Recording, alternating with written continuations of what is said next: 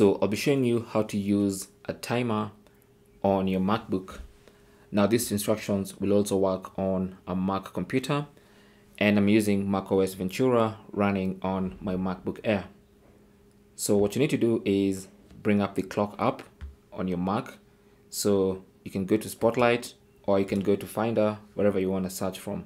So I'll just go to Spotlight and look for clock.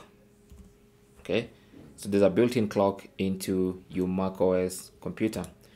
Alternatively, you can go to Finder, click on Applications, and then find the clock.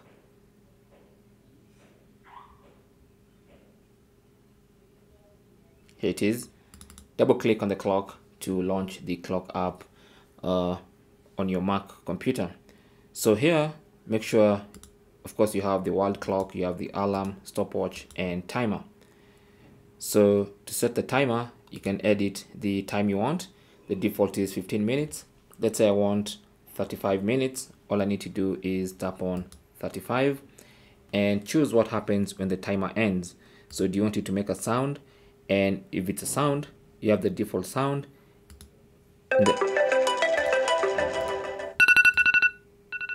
And then you also have all those other default sounds, okay? And when you're ready, just click on Start and the timer starts. It's as simple as that. So when that time elapses, it's going to make a sound for you. You can pause at any time, you can resume, or you can just finish by clicking on Done. And that is basically how to use the timer on your MacBook. Now, if you want to be using the timer more often, you might want to put the clock app on your desktop.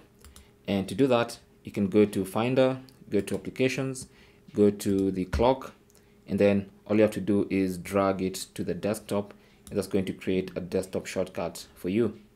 So from now on, anytime you want to use the timer, just go to the clock app, bring it up, click on timer, and set your timer. Thanks for watching. Leave your comments and questions down below, and good luck.